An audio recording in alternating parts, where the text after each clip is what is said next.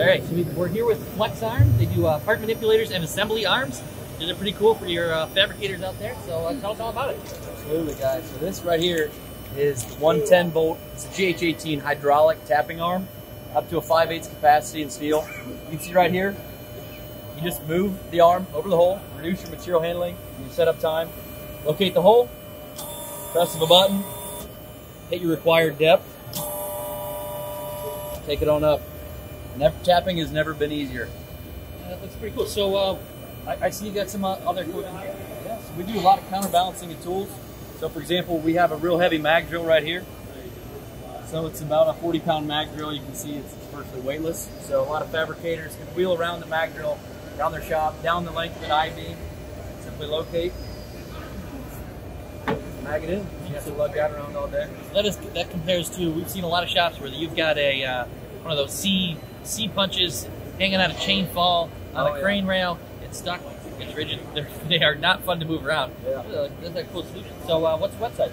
It's www.flexmachinetools.com. So do you have pricing information on we do, like this? yeah. Everything's on there for you guys. Starting out real simple, real easy. But check this one out here too, Nick. All right, get another one. Grab this grinder right here. It's about a 30-pound grinder. Tell me how that feels. Oh, that's cool. Oh yeah. It's kind of like a gimbal, but for Exactly. the grinder. Exactly. We call it our gimbal grinder setup, so you can make these guys that are doing their welding cells all day, every day. Takes the weight off their shoulders. Makes it a lot easier, more economical. So does the price kind of vary based on the amount of weight that it's supposed to support? It does a little bit, just depending on whatever custom mount we have to do. But I mean, we're able to do these for just a couple $1,000. And what's the turnaround time to get one of these systems? Just a couple of weeks, so about maybe 2, maybe 3 max. And is it, you ship the product on its own and then it's installed by the fabricator himself? We do, so we do it as complete as we can. The only thing that the fabricator would maybe have to do is tighten a couple of bolts, like down here.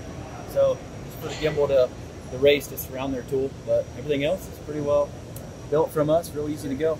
Cool. Well, thanks for talking with us. Yeah, thank you guys. Enjoy the show.